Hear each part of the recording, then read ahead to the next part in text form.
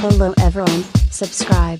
New Cartoon Network channel. In the deep ocean, lots of colorful fish lived in a coral reef. One day, a clownfish named Genny heard about a special seashell that could make them shine forever. Genny gathered some fish friends, like angelfish and guppies, and a fast swordfish.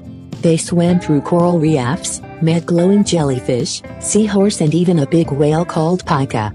Pika also told him about the seashell at the wonderful place. When all of them reached there, they saw the seashell guarded by a sea serpent.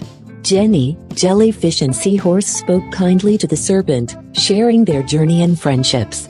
The serpent revealed the seashell's secret, not eternal shine, but the power of friendship. All the fish came back to their reef, understanding that true treasure is in being friends. They all celebrated together in the corals as Genny passed on the lesson.